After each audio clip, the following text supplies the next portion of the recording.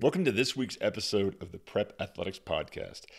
I'm proud to be joined by Northfield Mount Hermon's head coach, Michael Shelton. And Michael has a unique experience. He grew up in Indiana, being a top player there in the state, and played D2 at Bellarmine University. And then he's coached at Govenors Academy, Williston, Northampton, and now he's at Northfield Mount Hermon. During that time, he also coached at Wesleyan University, University of New Haven, and Winthrop University. That's prep school, D3, D2, D1. And we talk about all the differences in those different levels, what he learned that he's bringing to the prep school world, about exposure, college recruiting, et cetera, et cetera. So really had a good conversation with Mike. I think you guys are going to like it. Thanks so much for tuning in and enjoy the podcast. Welcome to the Prep Athletics Podcast. This is Cory Heitz. Some battles. I'm not sure if they got us. If they did, maybe. So you will get better as a player during that year. So it was kind of exciting. Like, oh yeah, somebody wants me.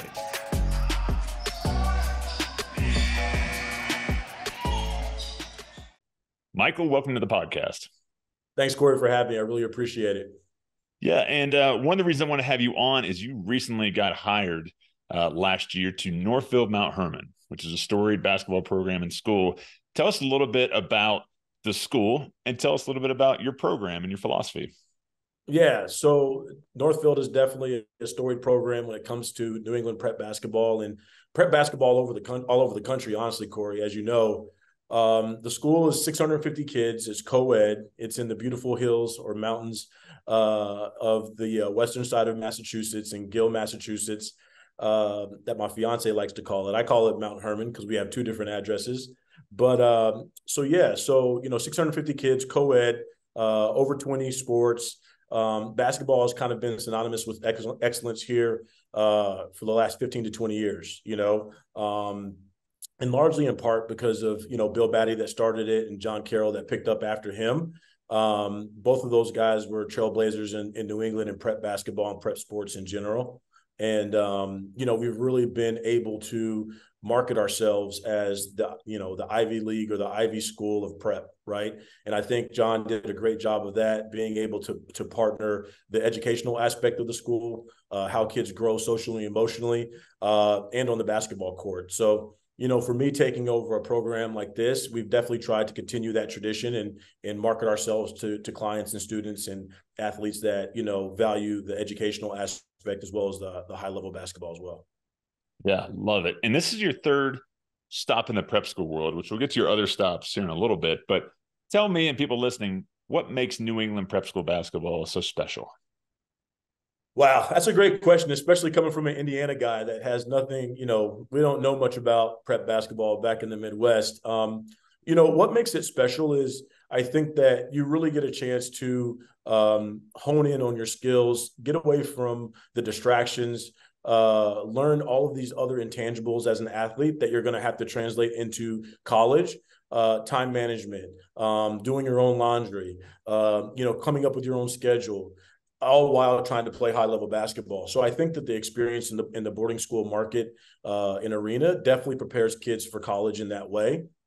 Also, you get a concentration of talent, right? So all of these kids have an opportunity to compete against each other at all these different levels, and they're all aspiring, like you, to play at the next level. So I think that creates a different environment for prep basketball in New England as well. I think those kind of factors really make it advantageous for families and students to look into this opportunity, because every state, unfortunately, isn't Indiana, right? And so, your state might not necessarily have a robust competitive type of climate, right? You might have 2 or 3 different levels, and the school that you go to is like a smaller level school, so you don't get challenged and pushed on the court. And so you might want to be finding that day in and day out opportunity to compete at the highest level. And kind of like piggybacking off of that, because there's a concentration of talent on your own roster, you're going up against college level players every single day, which is totally different than a normal traditional public school where you're bringing in the middle school kids in the program, coming into the 9th grade program, a JV program, and you might have 3 or 4 guys in your entire program that are going to play college level basketball. A lot of guys that are really passionate about it and excited about it, but you're not going to be able to get that iron, sharpens iron opportunity like you will in prep school basketball, at some states, in some high school situations. So that's another one of the reasons why families might want to look into this opportunity. Yeah, and you're from Kentucky, where my dad grew up, and all my family played basketball. And I grew up you grew up in Indiana. I grew up in Kentucky, just across the river. Yeah. And I was actually talking to a Kentucky high school coach right before this interview, and we're talking about one of his kids to be a prep school candidate for a post-grad year. And he went on a D1 visit to Morehead State this week, but that's about it. Indiana, Kentucky only have so many coaches within a regional area that are going to come see that kid, if they're not a top 200 player in the country, right? But talk to me about the benefits of New England. And we've discussed this ad nauseum on this podcast about that being a benefit of the exposure you get to college coaches in New England. But talk to me about your perspective, because you have coached in 3 prep schools. You have also coached in Kentucky and Indiana high school ball. So you've seen both perspectives. Give me your point of view and give the pitch to families on your thoughts on college exposure at the prep school world. Yeah, I mean, Cory, you do such a great job on this podcast, like highlighting the opportunity that, families have coming to New England because of that. And I'll give you a quick example. At Park Tudor, when I was there in Indianapolis, Indiana. Yeah, in Indianapolis 5 or 6 years ago, I had a kid named Kobe Webster who was absolutely dynamite, right? Kobe was a high-level player. I felt like he could play, mid-major plus basketball. And his recruitment just wasn't to be found. He ended up getting a scholarship offer to Western Illinois. They had a really tough year, but he started and was like, rookie of the year in that league and, scored 17 points a game, ends up finishing his career at Nebraska, right? So clearly Kobe was a talented player. It's just the opportunity in that area, for some reason, coaches either look outside the area or there just isn't enough schools to pull from in terms of colleges to pull from that, he got an opportunity to showcase his talent. And you juxtapose that with New England, where we have such a concentration. And so I don't know the number, but there's so many colleges at so many different levels and, 4 or 5 state radius that you're always going to be able to be seen. You're always going to have a showcase opportunity. You're always going to have a coach in your gym when it comes to, your open gyms in the fall, because there's just so much talent here and there's so many opportunities in terms of, college coaches. And there's a lot of competition for those college coaches. So they're going to really, circle the wagons to make sure that they know all of the talent in the area. Again, it's really evident when you have kids coming from out of region that, you might have a kid coming from out of region that doesn't have an opportunity like this kid you're talking about in Kentucky, where he's only looking at Morehead State. You can come here and next thing you know, we've got 15 different type of Morehead State schools rather than Kentucky just having one, you know what I mean? So there's just a lot more opportunity for kids because of the number of schools in such a short and enclosed radius, in my opinion. Let's talk about that even more. So you've got all the New England schools that are around the prep schools up there, but you've also got schools from every conference in America that make that pilgrimage every fall to New England. Yeah. Right. I remember Texas State years ago had like half their roster was prep school kids, and that's a random place, but it's still D1 because they made the time to make the connections. Right. Yeah, exactly. And a lot of our coaches are really well connected. And I think from the time that I got in the league, again, I'm dating myself, but like 10 years ago or 11 years ago, whenever it was, to now, there's so many more former college coaches that are now coaching in New England prep schools. So because of that, they have more connections. They're reaching a broader audience when it comes to different coaches to say, hey, I've got a kid that might fit your program, to have them come in. And on top of the fact that when you look at how we set up our showcases, I think Adam Finkelstein's done a fantastic job really highlighting New England basketball and being kind of the torchbearer when it comes to high-level basketball, creating showcases and creating buzz. I think our NEPSAC showcases in June also create a really high concentrated opportunity for coaches to see a lot of talent in one centralized location as well. So I think those are the things that really draw coaches into this, because it's a one-stop shop. You're going to have kids competing against really, really talented kids. You're going to have a large pool, and you can really hit a lot of different kids on your list, on your board that colleges talk about in one location. So I think that's really what, appeals our product and our opportunity to a lot of coaches across the country. Yeah, I agree with you 100% on that. One thing I want to let families know too is you've got both ends of the spectrum. You've got your Putnam Science Brewsters that might get 200 coaches in, and then you've got your schools that might not have but one D3 walk-on on the team on that particular year, right?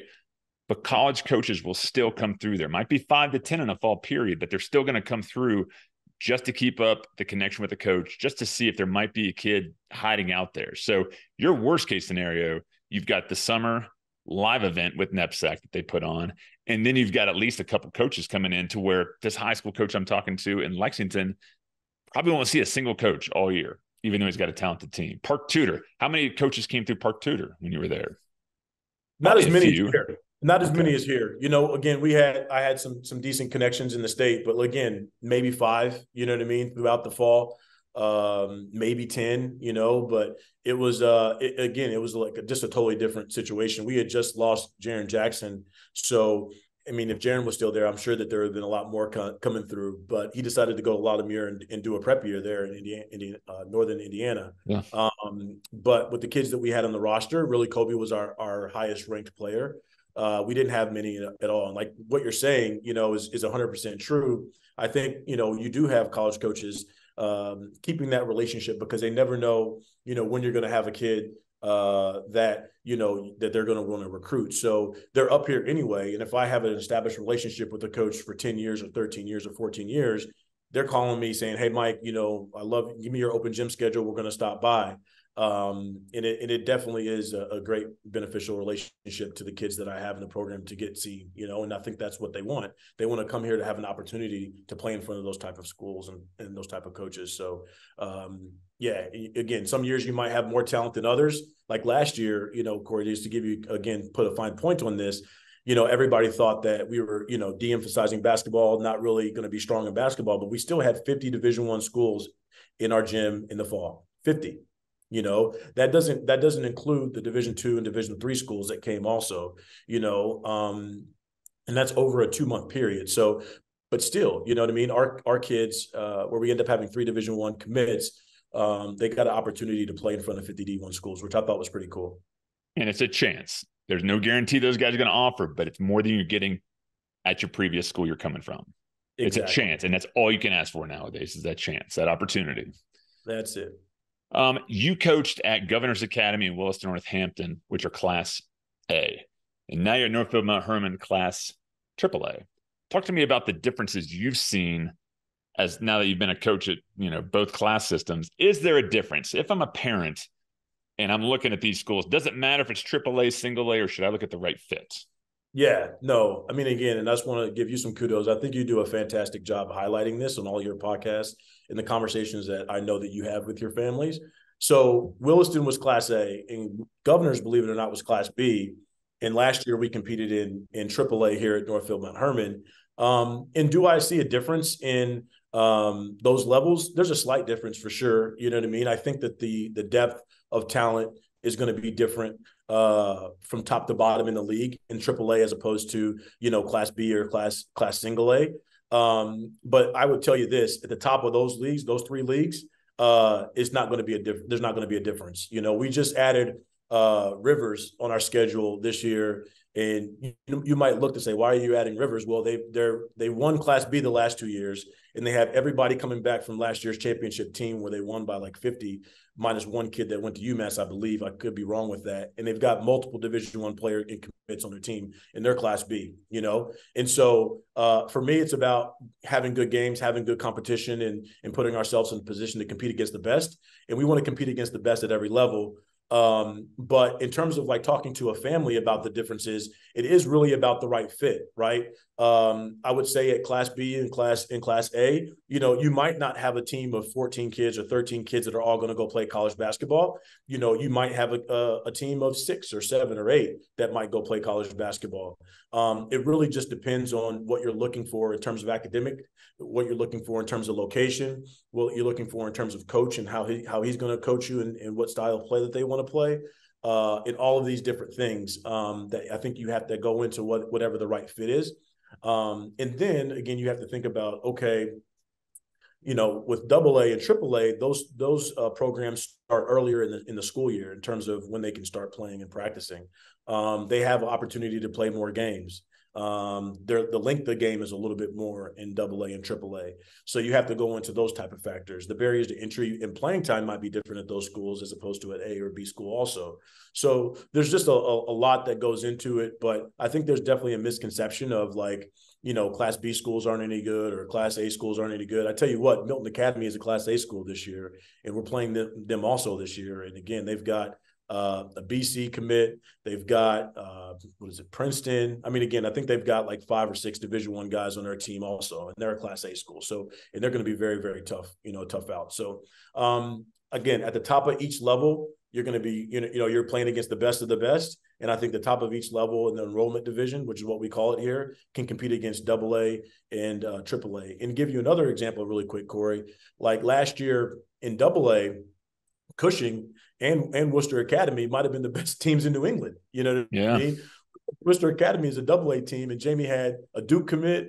He had Marquette. He had Georgetown. He had Colgate and Stonehill was like his starting lineup at AA, and they beat South Kent at South Kent. And South Kent was a fantastic team coached by Chills, who I know you know. And then you think about Cushing, who beat South Kent and Brewster last year as a AA school. So again, you know what I mean? I think that level doesn't really matter to me in regards to like where a talented player should go. I really think that you should think about what your experience at that school is going to be like and what you want it to be like. And, I think competition is going to begin itself, right? You're going to be in a competitive environment wherever you go, and you're going to have to compete, and that's what I talk to recruits about. Are you willing to compete? Because if you're not willing to compete, then you shouldn't come play for me, because I'm not telling you that you're going to come here and start or play 25 minutes a game. Yeah. And I love let's go back to what you said about playing time, AA, AAA starting earlier, more games, more minutes per game. Does that matter? I mean, you tell me, is that something I should look at if I'm a family? If I like a single A school and a double/AAA school, and I'm looking at them both, I still, my thesis sentence, Michael, is always, you go to the place where, you connect with the coach the best, right? Minutes or not. But you tell me, how important is more opportunities to get on the court and play versus maybe going to a place you don't play as much, but you like to coach more? What are your thoughts on that? I mean, I would say, what's the place where you're not going to play as much? What's their player development strategy is what I would say to that family, right? And that's the conversation that I would have. Because if you go to a place that you love the coach and you're not going to play as much, but yet you're going to grow in opportunities in areas like in individual instruction and in practice more than you would the other place, I think that you really have to take value in that, as opposed to going to a place where you're going to play a lot, but yet you might not have the ability to grow as a player as much as you would under that coach, right? And I think that kids and families really get it's a convoluted conversation, because they really just see the playing time as like, oh, like I can go do my thing, as opposed to like, what are the skills that I need that are going to need to be translated into college basketball? Because that's ultimately what all these kids want. Every kid you talk to probably, Cory, says they want to play Division I. You have a really wide breadth. Maybe you talk to kids that are like, no, I really want to play D3. I tell you what, I've been doing this a long time, and it's rare that I've ever talked to a kid that's like, hey, coach, I really want to go to X D3 school. It's like every kid says, my dream is to play Division I. And so with that being said, it's like, how are you going to learn those transferable skills that are going to take your game from a high school player to a college player and play right away and not have to sit at that college? In that environment that you're going to be in terms of high school might look different. You might not play 25 or 30 minutes a game. You might play 15 or 10, but yet you're going up against better guys in practice every single day. The coaching staff is fantastic with their player development strategy for you. They watch a lot of film. How they prepare is exactly how you're going to have to prepare and play in college, and that's going to get you ready for that next college opportunity. So I think those are some things that you have to really think about. Yeah, it's the whole quality versus quantity debate, right? Which you can put to lots of aspects in your life, right? Yeah, for sure. Exactly. I totally agree. Okay, you've coached at the college level, D3 at Wesleyan, D2 at New Haven, and D1 at Winthrop. And what did you learn from that coaching experience in college that helps you now in your prep school job? Yeah, I mean, I love that question, Cory, because to be honest with you, I couldn't have had three different, different experiences, I would say, in terms of the head coaches that I worked for. So, at Wesleyan, I think that, Joe Riley is still a mentor to me this day. He's a great person. He's a great man. He's a great leader of young men. And I think what I learned at Wesleyan at the Division III level was first and foremost, again, coming from Indiana, coming from Midwest, where there's not many Division III schools. And to be quite frank with you, growing up as a high school player, I never wanted to go play Division III. I thought Division III was this lower level basketball. I tell you what, the first thing that I learned at Wesleyan was there's some Division III schools that can really hoop, and some guys that can really play. And there's a lot of professionals at the Division III level. I mean, back then when I was at Wesleyan, Dave Hickson was at Amherst, inducted into the Hall of Fame. Mike Maker was at Williams, and they had their fantastic teams. And unfortunately, or fortunately for me, Joe always gave me those scouts. So I'm sitting here pulling out what little hair I had to try to figure out how to stop these guys at Williams and Amherst because they had some really talented guys. And so that was my indoctrination in terms of what high-level basketball was, but also like the opportunity that the academic piece really gives you. And again, a kid coming up in Indiana, we didn't always have that at the forefront of conversations, which I think is really important for our kids' growth. So at Wesleyan, I thought I learned that in terms of how competitive it is at the highest level in D3, but more so in terms of the coaching aspect. Joe does a fantastic job with our culture.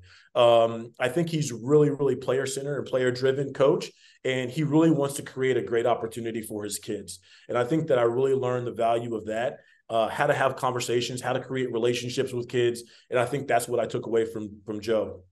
Then I went to work with Ted Hotelling at New Haven, and Ted is an absolute basketball savant, whether it came from defense or whether it came from the offensive side. He was really good friends with Mike Longobardi.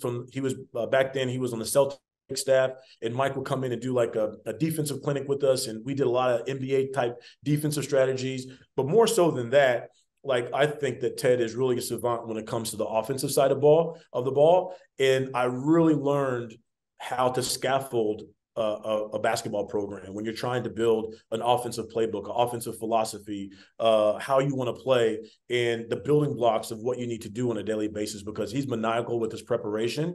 And again, in-game adjustments for that guy, absolutely incredible. And there's definitely a strong correlation of, the success that he's had at a place like New Haven, because he's really, really a genius. So I really learned, how to scaffold your overall offensive philosophy and breakdown drills and all the little things and the nuances that go into doing that, and player development, how you really have your player development based out of the concepts that you have offensively. And it kind of starts from the ground up, right? 101, 100, 101, et cetera, all the way up to 5-on-5 concepts. So I had a really good opportunity to learn from him. And then at Winthrop with Pat Kelsey, his success that he's had since I've been with him is just gone off the charts as well.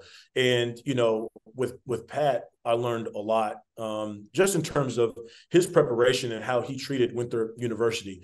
We were an organization that was a high major organization in the Big South. Everything that we did was 5-star, everything. His expectations for us as a coaching staff was that of a high major coach. So our preparation, how we did recruiting, what the recruits saw, how we treated our guys, how we prepared on the court. I think that I learned a lot of that aspect of how to treat everything like a high major program. I think for me in my specific role with that staff, I was a video coordinator, and I think I really benefited off of the amount of film that I had to watch and break down. Again, Pat, like Ted, maniacal with our preparation, and he really gave me ownership of that aspect of it. I watched a tremendous amount of film, broke down a tremendous amount of film. Back then, it wasn't a synergy thing. It was EXO, so I had to 1-2 every single clip. And again, as a basketball coach, being able to absorb all of the different concepts, and me having to basically write our scouts and help our assistants write our scouts and how we're going to play this action or that action and get them prepared with all the clips, and then present that to the guys as well. I had to do that for our team there. So I was the one presenting the material. I was the one up there in front of the guys. So at the Division I level, I thought that I learned and grew a lot with that. And I was able to kind of translate all of those different skill sets into my first program at Williston. And I think I did a pretty good job those first 2 years doing that. Yeah, you did. And talk to me now because, kids are so hell-bent on D1. Talk to me about the on-the-court differences, specifically between D3, D2, and D1 at the levels you were at. Yeah, and that's a great question too, because the Big South is considered like a low major level. And New Haven is a really talented, really strong Division II league here in New England and throughout the country. And then the NESCAC, is the highest, I think, is the best Division III conference in the country. The biggest difference is going to be athleticism, and I know that you've talked to some other guys on the podcast about that. I think the skill sets are really, really similar. Guys that can, get their shot off, make shots at a high level, create space and opportunity. I think those are the similar skills that kind of go throughout the levels. But I think the size of the player, the athleticism of the player, the quickness of the game, the pace of the game, it gets different and more violently a chasm as you go up in levels. So I think that's the biggest thing. And you see that in some of these now that, the NCAA has shifted and changed the rules. When some of these teams are playing each other, that a lot of the lower teams, not a lot, but every year you're going to have a D2 team beat a Division I team, a Division III team beat a Division I team. And people are like, oh my gosh, I can't believe UMass Boston beat Holy Cross. And it's like, hey man, it's not that big of a difference. You know what I mean? Like, it's a difference for sure, but it's not that big of a difference. Yeah, absolutely. And what does it take I asked this to all the coaches, all right? What does it take for a guard to play at the D1 level? The first thing that I'm going to say, Cory, is you have to be an unbelievable leader and communicator. I think at every level you have to have that, but I think especially at the Division I level, you have to be a great leader of your troops out there, of your teammates, be able to weather the storm. And you have to be able to do that. You have to be able to communicate at a really, really high level. You have to be an extension of the head coach, and the seasons are long, the practices are long, the workouts are long, all those things. It's really, really a grind. And so for you to be a guard at the Division I level, I think that you have to be able to really lead your team through all of those different varying parts of the season. In addition to that, to be a guard at the Division I level, I also think that you have to find the right fit. I think that you talk a lot about that with your clients and on your podcast. It's like every Division I program isn't going to want the same thing in whatever guard that they have. Right. So some programs might be okay with the smaller guard because they're going to play a certain way. Other players and other programs, you might need to have, a size advantage. Some coaches might want skill where you can be a great passer, facilitator. Other coaches might say, we're going to play through our point guard and we need him to be a high volume scorer. Some coaches are like, okay, it's okay if you can't shoot, but other coaches are like, I need you to keep the defense honest, and I think as our game evolves and transitions into the future, I think that you are going to have to be more of a well-rounded player and be able to make shots at a high level and keep the defense honest. But I really think that, to be a Division I guard, ultimately it's about leadership and communication. And then from there, you have to find the right fit for whatever your skill set is. If you're a great shooter, there's going to be programs you can go to.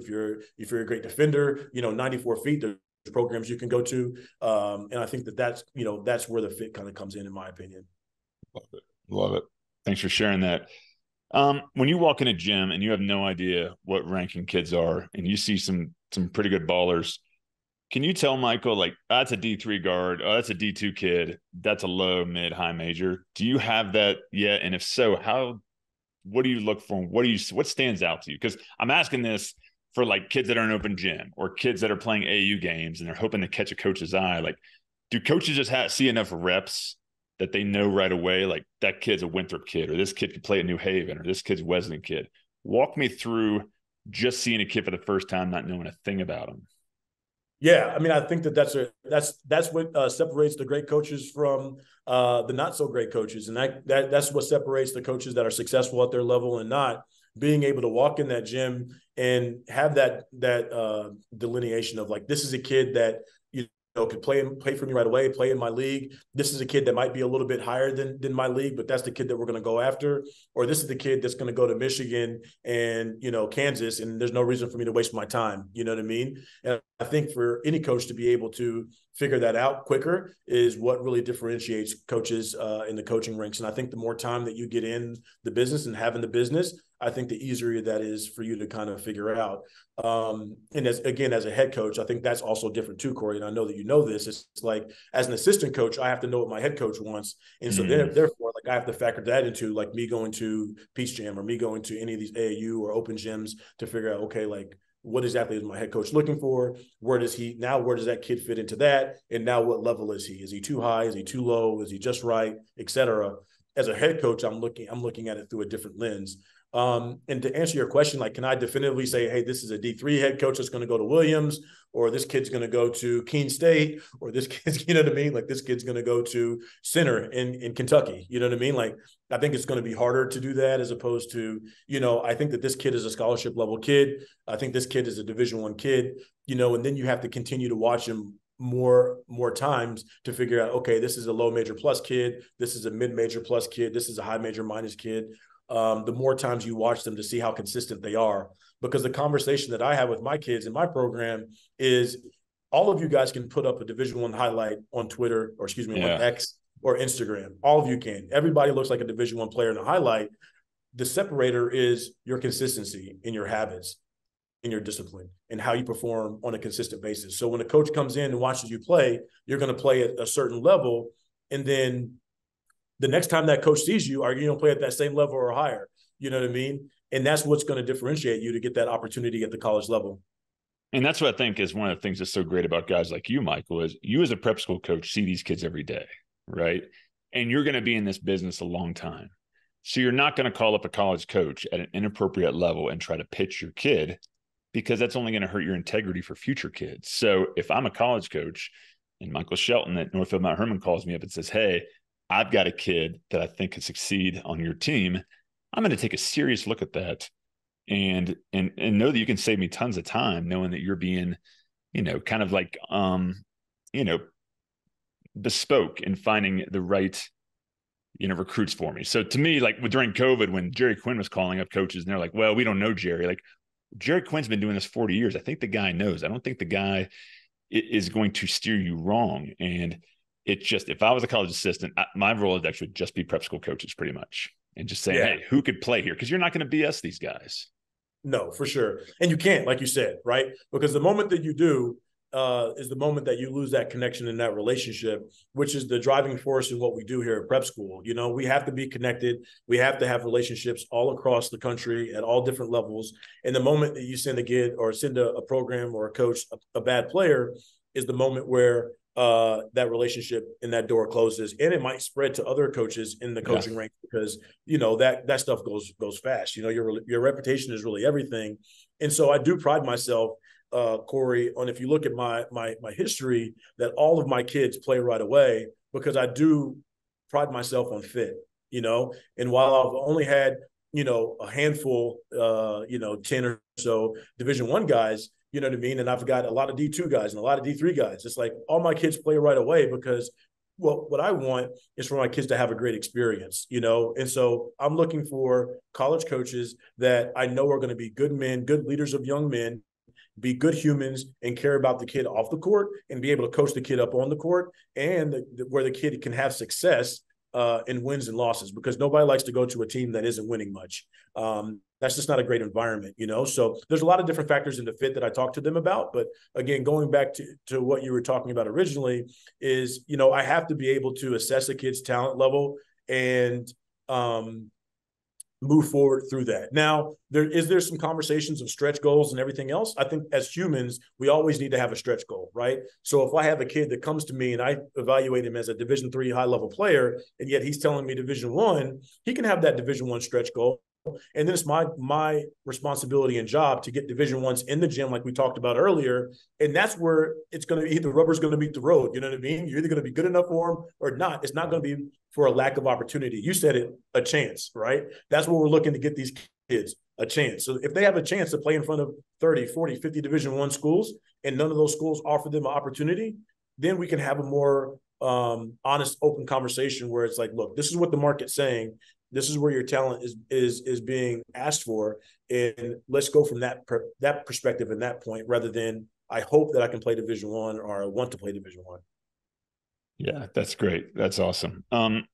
Next up, what is something about college basketball that players and their parents just don't quite get? That you wish you could tell them, like, hey, by the way, I know you think it's like this. Here's a little insider's tip. You need to be aware of this, or no one might talk about this.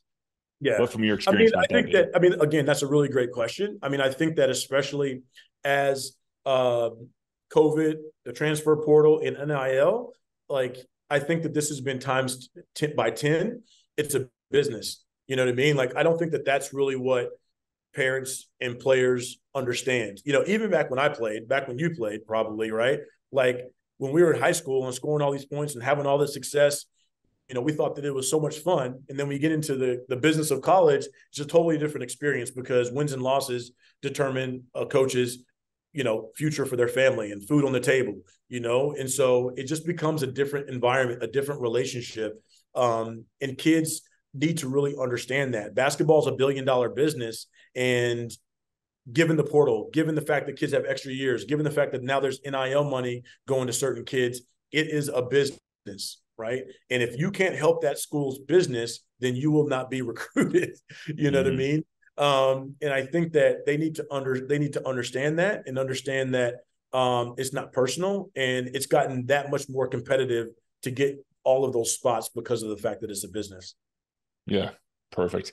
What about BS High? Have you had a chance to watch that yet on HBO Max? Say that again. BS High, about the Bishop Sycamore football team. No, I haven't watched that yet. Is that a good one?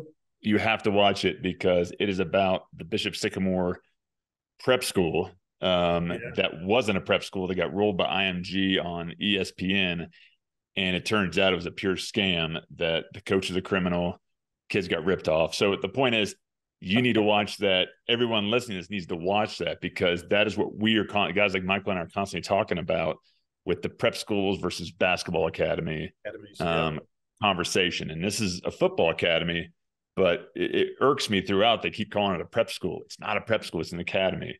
So I didn't know if you'd seen that or not, but it's just a great warning sign for kids in the high school market looking to go to the next level. Yeah, not at all, but I'm definitely going to put that on my list. It sounds like a good watch. Yeah, it is. It's maddening.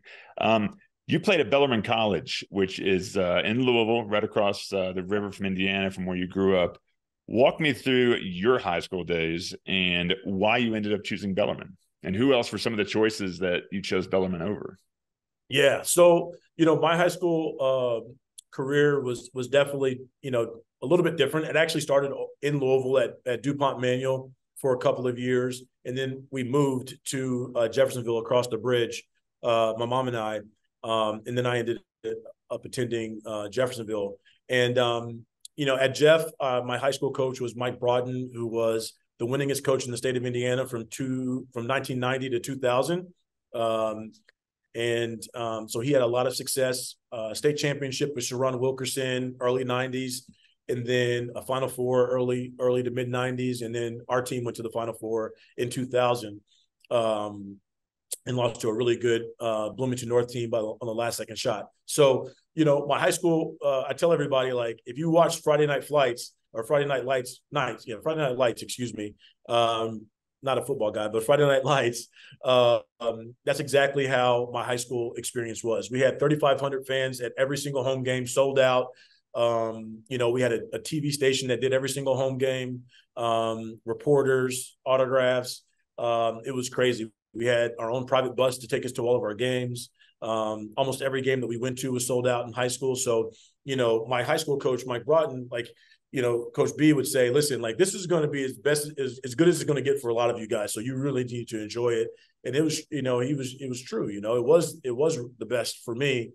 And another thing is, interestingly enough, is, like, you know, I started varsity as a sophomore. You know, I was the same size as a sophomore that I was when I graduated. 6'6", super athletic, skilled, can shoot standstill threes. And I was really ranked back then, not really, you know what I mean? It's totally different than it is now, but, like, I was really ranked and went to all the 5-star elite camps and made all the all-star games, and I was getting recruited at the Division I level, but I never grew. And I stayed kind of the same between sophomore year and senior year. And my recruitment totally shifted, where I thought I was going to be a Division I player, and ended up like George Mason, when Paul Hewitt was there. Excuse me, not George Mason. When Paul was at Siena, and Cliff Warren and those guys recruited me. They were the last Division I to recruit me. And in that summer, they ended up getting Georgia Tech. So I wasn't good enough to go to Georgia Tech, clearly. And the new staff didn't know me. I ended up having like basically Indianapolis, University of Indianapolis, out of Indianapolis, and Bellarmine be my final two choices. And I ended up choosing Bellarmine because I went on a visit. I really liked the guys. Again, it was really close to home. And, I just kind of had a connection with one of the coaches there as well. So that's kind of why I chose it. And interestingly enough, like I didn't finish my career there. I only played two years of college basketball, and then I ended up doing something different. But it definitely was a good experience for me for a lot of different reasons. Being a full scholarship athlete was a dream of mine, even though it was like to be a Division I guy. Like, being a full ride D2 guy was really, really, really fun. And competing with my friends and my teammates was really fun as well at that level, because back then the GLVC was the best Division II conference in the country. And if you think about it, Bellarmine now is Division I. Northern Kentucky is Division I. There was there's a couple other Division I's that are there that I'm losing my memory now. But I think 4 or 5 schools that were in our conference back then were Division I. And back then, Kentucky Wesleyan was the best Division II school in the country, with Ray Harper as the head coach. And another fun fact is that my freshman year at USI's Division I now too, because Bruce Pearl was there. So Bruce Pearl was the head coach at USI when I was playing. That tells you how old I am. And so yeah, it was a fun experience in the GLVC for sure. Oh, thanks for sharing that. Is there anything you want to touch on that we haven't talked about yet? No, I mean, I think you did a great job. You didn't give me the quick hitters. You know what I mean? I know they're coming. They're right after this. Yeah. Okay. All right. I gotta tell everybody my favorite movie. But anyway, but yeah, no, nothing that we. I think we talked about a lot of different things. My main thing for people out there listening is, I think people like you are really important in the process. I think you do a fantastic job. Weeding through some of the murky waters that it comes to prep school basketball. I think that honestly, Cory, you always have your client's best interest at heart.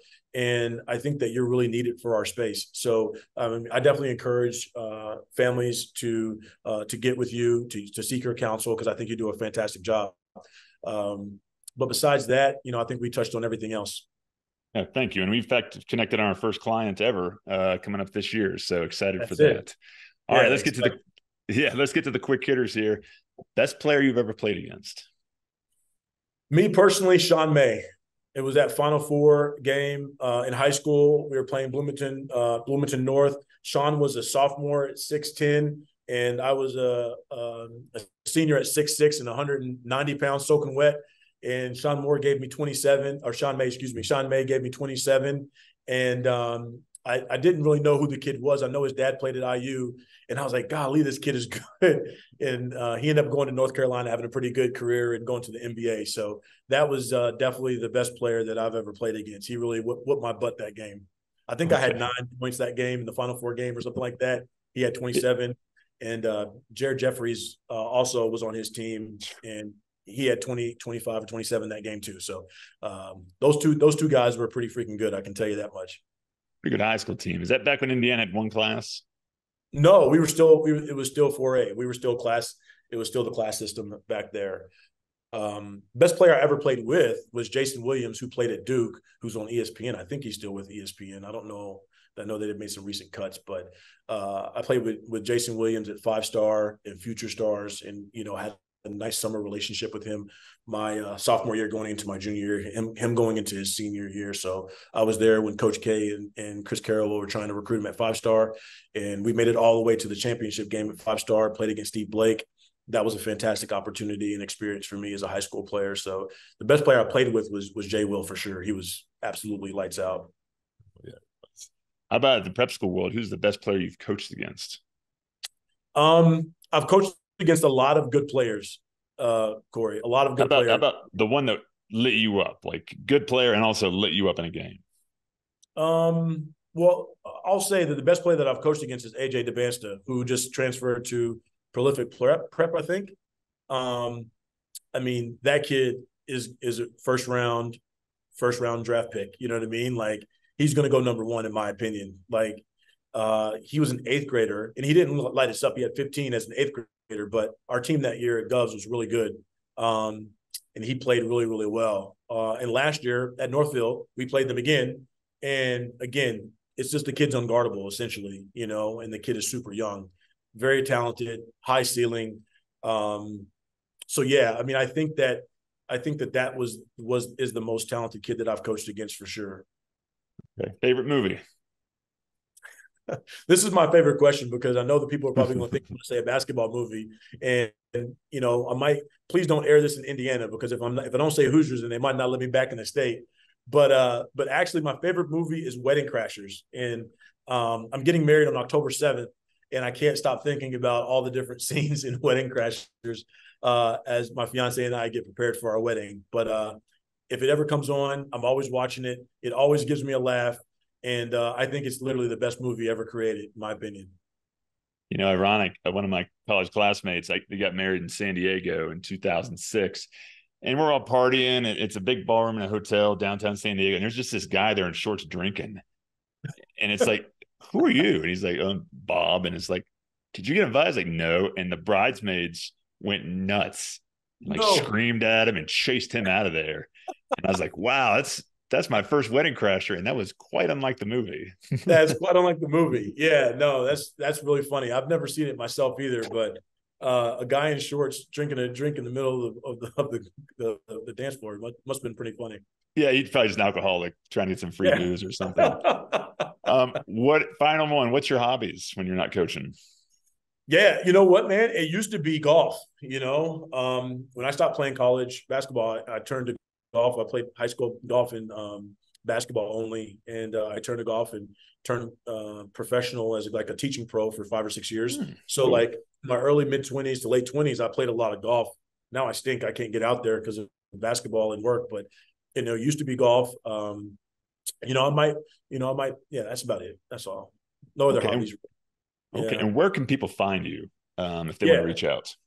On X, Coach Shelton 25 at Coach Shelton 25 on Twitter, you know, formerly known Twitter, but now X is Coach Shelton 25. And yeah, I'm sure we'll put, you know, up in the show notes, we'll put the rest of the stuff up, but that's where they can find me. Please reach out if you have any questions. I always tell families, like, you know, again, talking about fit, my program might not be the right fit for you, but I would love to answer any questions about prep basketball, you know, give you any guidance that I may be able to give you, at all, whether or not NMH is your right fit or not. Perfect. Well, folks, thanks for joining us today. We have Coach Michael Shelton from Northfield Mount Hermon on today. And if you like what you hear and want to make sure you don't miss anything, be sure to subscribe to the YouTube channel where we have bonus content. And you can also subscribe on all major podcasting platforms. Go to the website, prepathletics.com, and sign up there for the newsletter so you can get all good information once a month. And any questions or comments, feel free to reach out to me. All my contact information is on the website and in